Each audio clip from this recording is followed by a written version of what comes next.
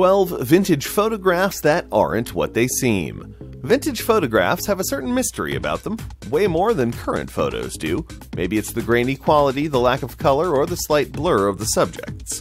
Here are 12 photos that take the mystery to a new level. Don't always believe what you see. 1. Tragedy?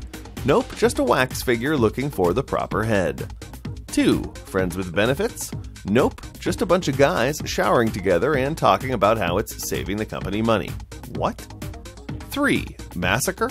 Nope, just preparing a head to be displayed at the Wax Museum. 4. Victim? Nope, just one of the damaged figures from the 1925 fire at Madame Tussauds Wax Museum in London. 5. Flappy Pants Pappy?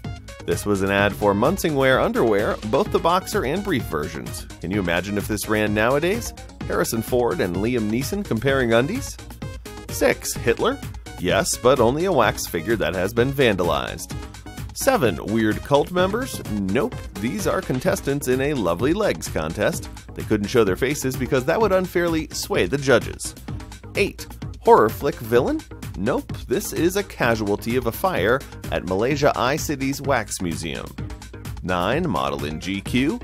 Nope, this is actually Lewis Powell, the gentleman who conspired with John Wilkes Booth to assassinate President Lincoln. This photo has been painstakingly colorized and restored by Jordan Lloyd and Mads Madsen.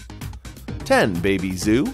Nope, this was a contraption used by apartment dwellers in order to get their baby fresh air and sunlight. Terrifying if you ask me.